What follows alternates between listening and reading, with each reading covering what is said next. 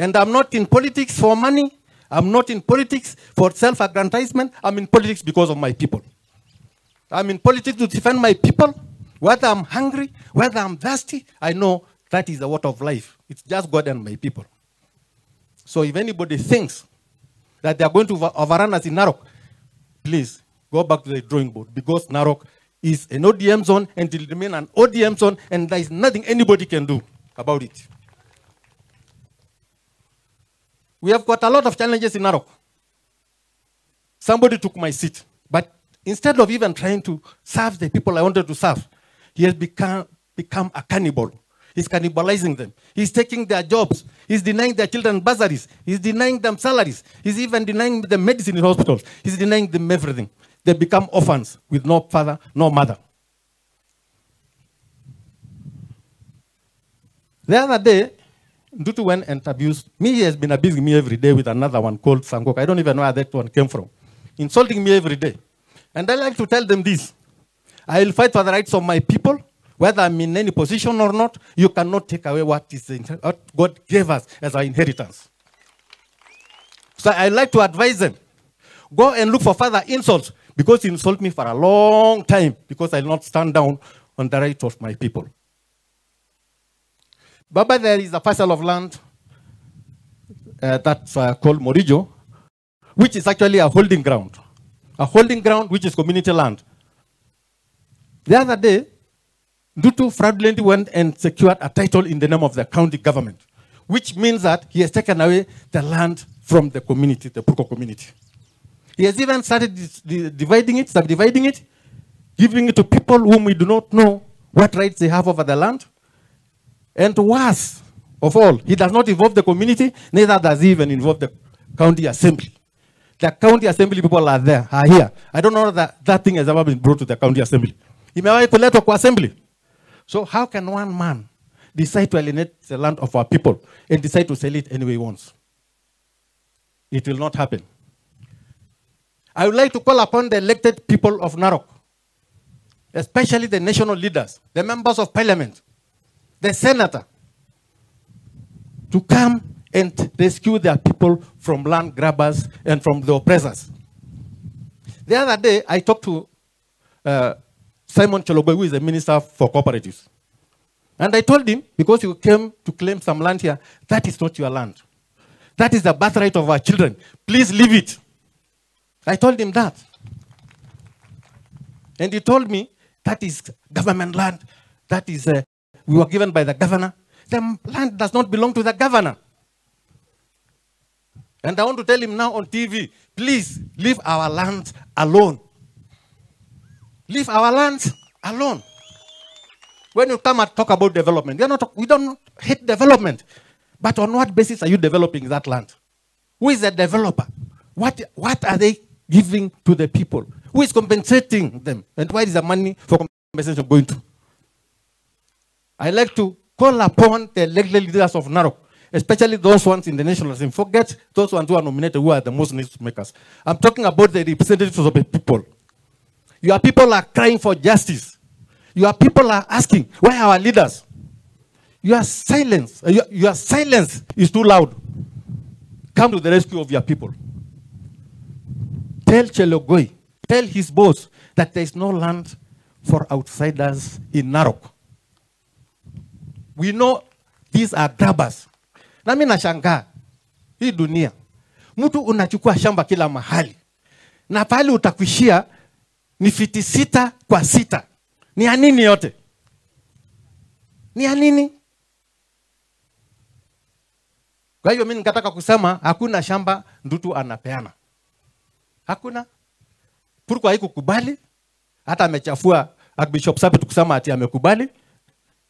Hakuna mtu amekubali, na kuna njia kwa katiba na kwa sheria zingine za kuchukua ardhi ya community. Na moja ni kwamba lazima wakubali, lazima wapewe fidia ama compensation, hawezi kuchukua shamba ya watu namna hiyo. So I call upon those leaders, the elected leaders, please come to the rescue of your people. Stand up. Rise up to the occasion. Don't keep quiet when your people are suffering.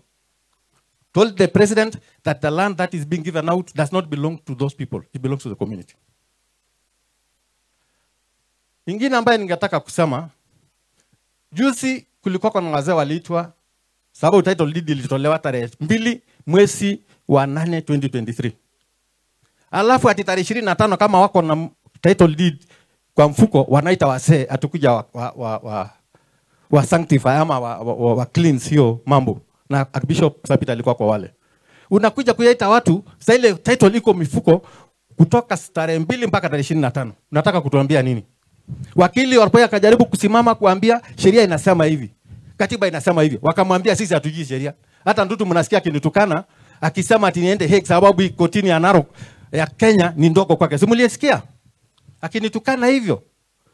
Simulisikia akisema ati kenda ajue mimi ndio rais wa Narok. Sasa jamani, kwani Kenya tuna rais wangapi? Sababu mimi nilikuwa nafikiria Narok iko ndani ya Kenya. Sasa ukianza kuniambia na kutukana watu kutuambia ati yeye ndio governor ya Narok na atafanya vile anataka. Kweli anasaidia huyo Ruto wake ama anammaliza kwa jamii ya Wamasai? Mtapenda mtu anafanya hivyo? Baba, watu wako wima. Tutasimama na wewe, na mimi naambia hawa watu wanafikiria kuingia kiti nitakuwa huko milele, mwaka moja imekwisha.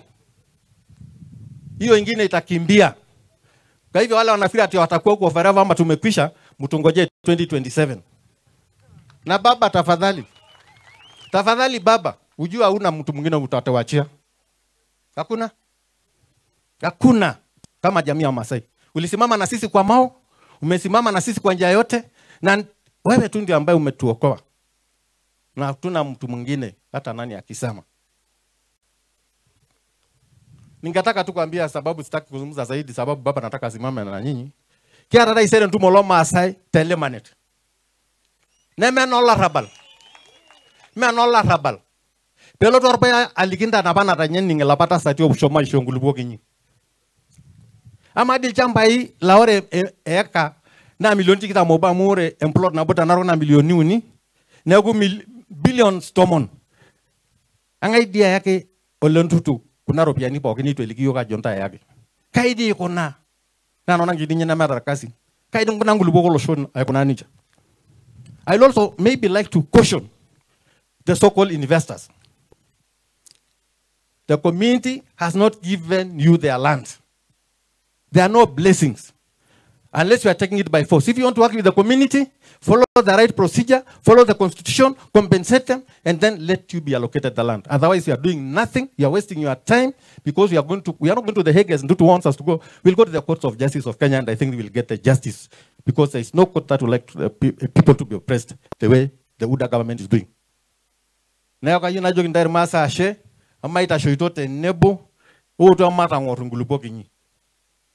Amara na kuna na koita shana mare nguriong na ngiti ni nyamo dai kai ama kai kilwando ajo kore di abolo sholai iti ade miti iti ibonu du dai sere natumo ibonu nu meta mena no kola jata shete ndobe kanyon dai na rai sere badolo shira na kate nguriong pa na dola jo mare nguriong na iso na ka nyamo dai damu kanya ngor dai eme gore kanya nyoro sinta ni ku enyo do nyebe mai do gina morana odunga leme to lo shele nyongoritu.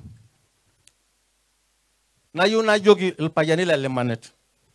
Emi ndogi abwe ishe legend tai. Anga ina takanda yiki joni ndai shares te KCC.